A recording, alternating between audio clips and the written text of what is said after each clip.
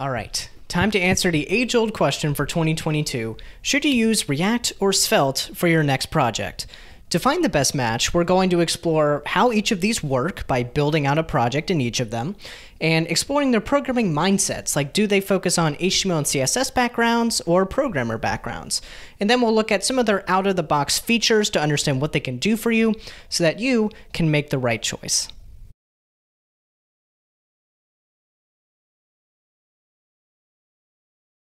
It's best to get our hands dirty when trying new tools, so let's try building a joke generator using both React and Svelte to compare how they feel to use.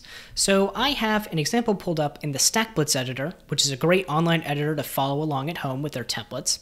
And to render what you're seeing off to the side, I've created a JavaScript file called app that's exporting a function that renders some HTML. This is immediately why I call React more programmer-centric, where your entire app is built using JavaScript functions that return some HTML using JSX templating to write things like divs and paragraphs inside of a JavaScript file. And then those components can call on other functions in your app. Like here I'm calling on the MakeMeLaugh function that's in a separate file, and I'm passing it the argument of name with the value of Ben. And if we jump in here, we see it's another function that takes in name as an argument, and it can render that HTML in the return statement. Here I can use some curlies to insert my name, so I see a joke just for Ben. This is an important functional programming principle, React follows a lot of those principles, where anytime you call a function, you're going to get the same predictable output. It's a pure function. So when I pass in name, I'm going to get the section with my name rendered out, which is very easy to unit test, for example. I can call this function and see what result that I get. And I can ensure that that test is going to run the same every single time. So from here, let's add some impurities, like state that can change over time. For that, I'm going to call on React's global helper called React useState. This is telling React this is something that could change over time, so keep track of it in a store, and give us a setter so that you know whenever you need to rerun this function. So tracing what's going on here, when we call MakeMeLaugh, we're going to register joke as a state variable, and we're going to return some markup with the name and a placeholder value for joke, which is let me think of something here. And then when we call on setJoke, like when we click on our button, it's going to tell React, hey, something changed inside of this HTML. You need to rerun the MakeMeLaugh function to see what new HTML to show on the page. So React's going to rerun MakeMeLaugh. It's going to see the new joke that has been stored, and it's going to render the HTML with that new joke. So this, again, is very predictable. If I mock the useState hook, I can predict what's going to be rendered when I'm using a testing library.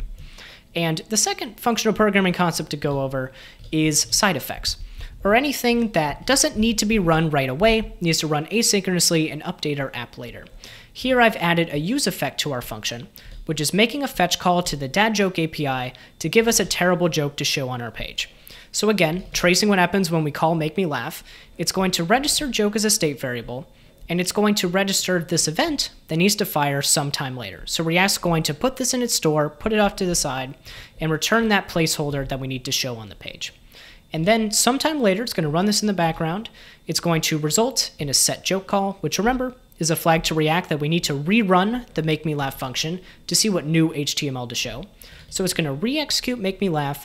It's going to see the new joke that was stored in there, and it's not going to run this useEffect again. That's because it's only going to register the fetch event whenever the name changes. And my name is still Ben through this whole thing. So it's going to skip over this block and jump straight down to the returned HTML. So again, we did a lot of function tracing to understand what React renders and why, and that's why React is definitely a framework that's putting the power in the programmer's hands. If you have a functional programming understanding, you can predict what's going to happen in your React application. Now let's try building the same app using Svelte. I have a Svelte REPL pulled up here, which is their recommended online editor for sandboxing ideas. Again, you can check out one of their templates. And here, you'll immediately notice that we're not using JavaScript functions anymore. We're using .svelte files, which are basically HTML with some added superpowers. So here, we've created a header element at the base of our file this time, hello world, and we've imported a component that we can use the same way we did our MakeMeLaugh React component, where we call upon it, we pass in an argument of name, and instead of this being a function, it's a template that renders out the section element right here, and a script tag at the top for Svelte to keep track of variables in our application. Here I've exported this variable so it's visible as an argument, and I've set it to initial value of just empty. And if I want to insert the value of that name into our markup, we can insert it using curlies as we had before, a joke just for Ben. So immediately we see we're not using any functional programming principles here. It might be a bit harder to unit test. We're going to need to mock some things out, but it was a bit quicker to get up and running, especially if we're not super familiar with JavaScript principles like functional programming and side effects and state variables, as we'll see in a moment. So if I want to add a state variable to this app, I can add another variable inside of my script tag, and I don't need to register it with a helper like React use state. Since Svelte is compiling this script, it's smart enough to keep track of any variables inside of that script. So here it's keeping track of joke, and anytime I set it, like in this click event, I can use an equal sign. And Svelte's going to see, oh, the value updated, so I'll re-render anything that depended on joke, like this paragraph tag. So when I click on this event, it's going to add that new value, and we don't need to trace what function calls are getting run and when. Svelte is handling for us in the background, so we don't need to worry about performance, for example. And if we want to add a fetch call, all we need to do is add the fetch call to the base of our script. So if I paste that in here, we don't need a side effect or anything like that. We can call the fetch call at the top of the script, and we set the joke equal to the result of that API call. So again, some things are certainly magic here, like re-rendering whenever joke changes, but it is that magic that lets you ship a lot faster and also be a little more comfortable if you don't have a JavaScript background up front. And the second thing I want to mention is all of the first-party helpers that Svelte gives you out of the box. For instance, in React, you have to import some third-party libraries to write styles just for your component. Like if I wanted to style just the button inside of here and no other buttons in my app, in Svelte, all I have to do is add a style tag and insert a button class here. And I can style that button, say background blue and color yellow, and I magically see that update. But if we inspect, we'll see that Svelte is applying a class to this button.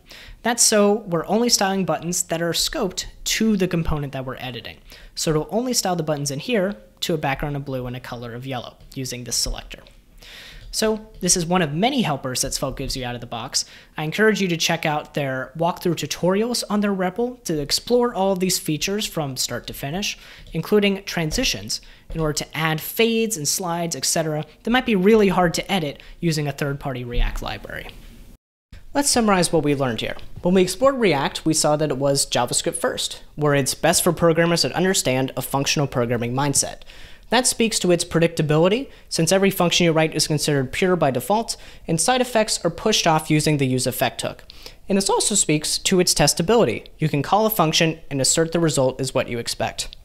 Then when we explored Svelte, we saw that it was more HTML and CSS first. If you come from a templating background, you might appreciate just writing out that nav tag instead of wrapping it in a function. And its batteries included. It gives you helpers for styles, transitions, and more, which React pushes off to third-party libraries that you have to learn. And all that speaks to its simplicity. It's hiding that scary JavaScript state management so that you can get to the good stuff. So everyone's going to come to their own conclusions looking at this list, but I'm hoping these points of comparison will help you find the best match.